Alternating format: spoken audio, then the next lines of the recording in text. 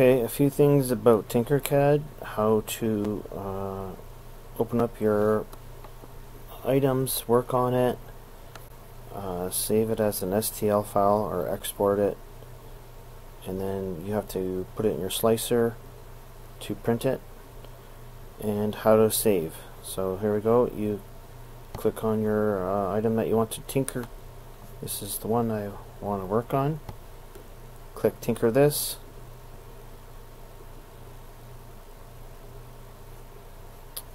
Here's the item. You can look at it. This is for a light, so you can actually change the color, any color you want. Also, if you want, you can drag in an item here.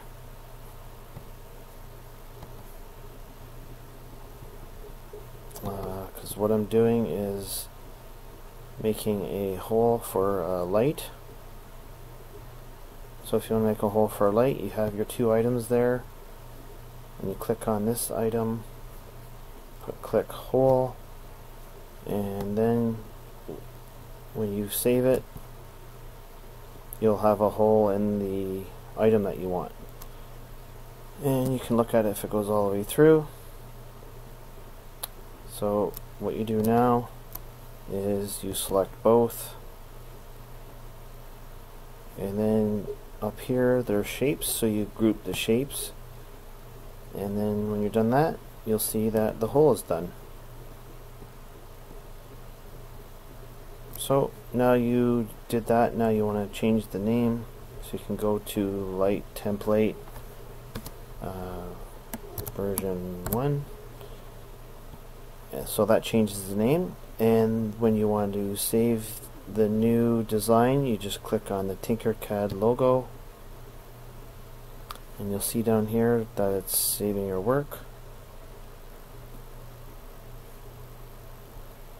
And then there's your new design.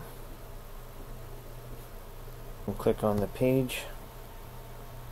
Now, in order to export it, you can go to export STL file,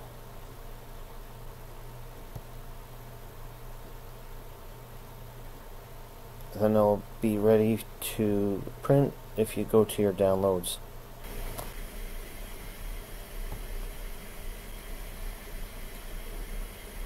Okay, so you have a item that you want to print.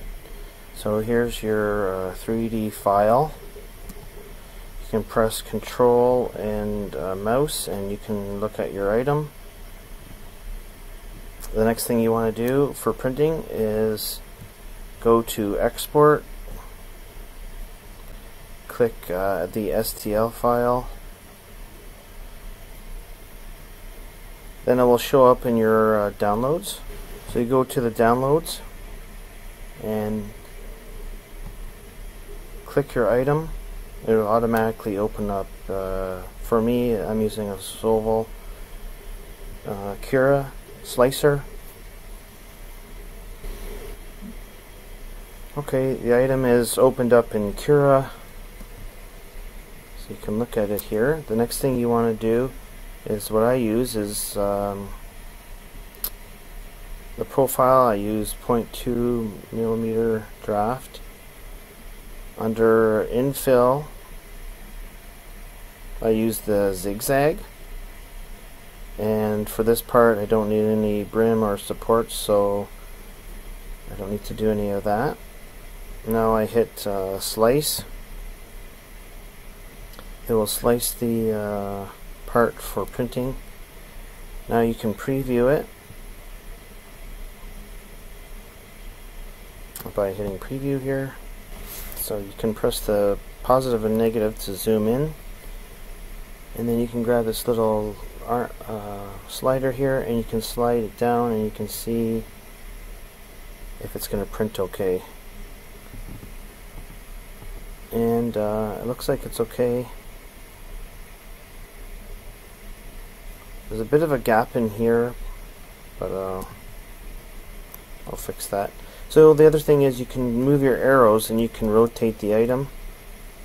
There is a gap there, so I will fix that. And anyway, then you hit save to file, and it will save it as a, click save. It will save it as a G code. So you hit save, and then now you can use the SD card in your 3D printer and it will print the project for you. Hope that helps.